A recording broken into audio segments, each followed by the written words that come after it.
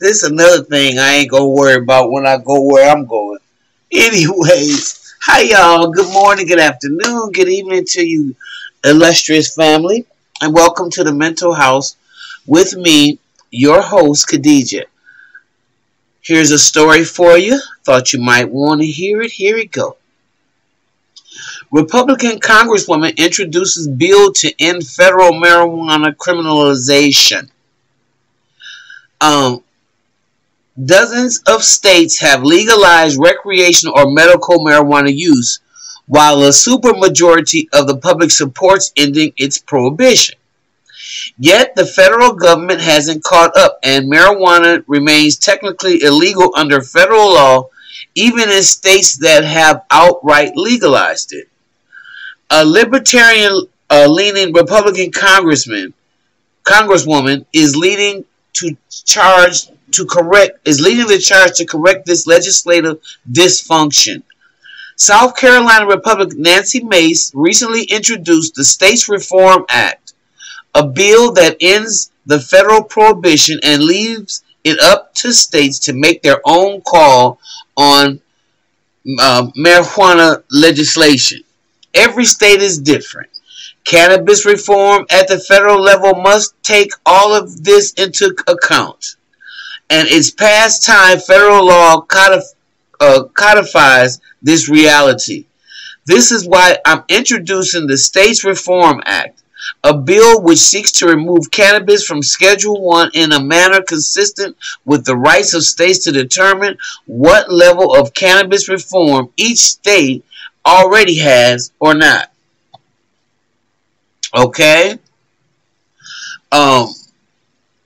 She says that the States Reform Act is different than others because of the low excise tax, the way in which it's regulated, USDA, ATF, and TDB, FDA, protections for veterans and criminal justice reforms.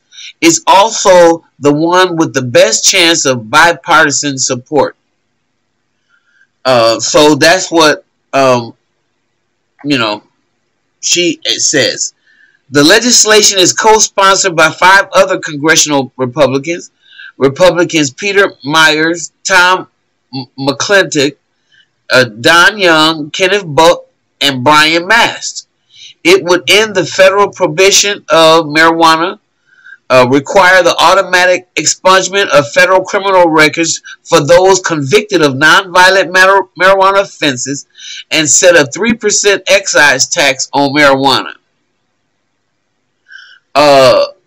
This tax is much lower than the 10 to 25% levied by Democrat legislations.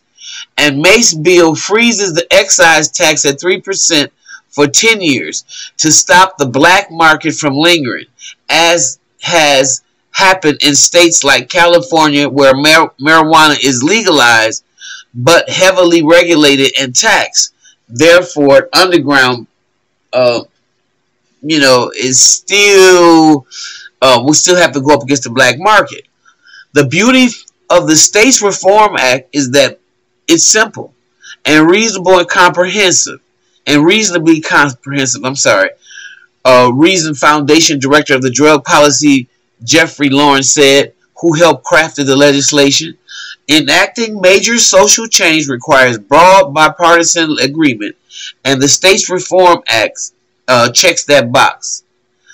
Because the States Reform Act makes incremental practical reforms, it could actually be drawn bipartisan support and pass the polarized Congress.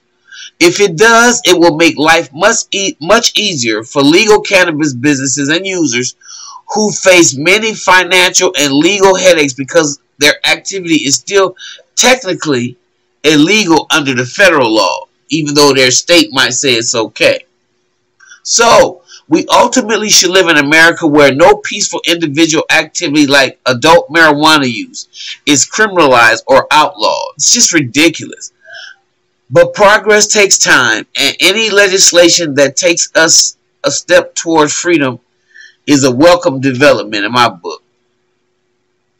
Yeah, you know, actually should go back, because realizing that it was not on a Schedule 1 until I believe 1930, what, 5 or so. Marijuana was, prior to that, was not even looked at as a Schedule 1. Which is insane.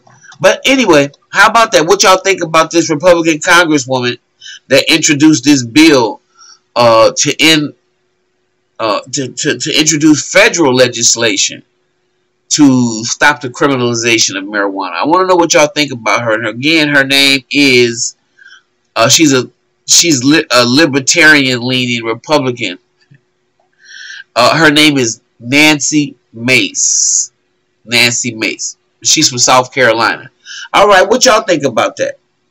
You know, because she introduced her bill, it seems to have a lot of support. Leave your comments below and tell me what you think about it. All right, I'll see you in the next video.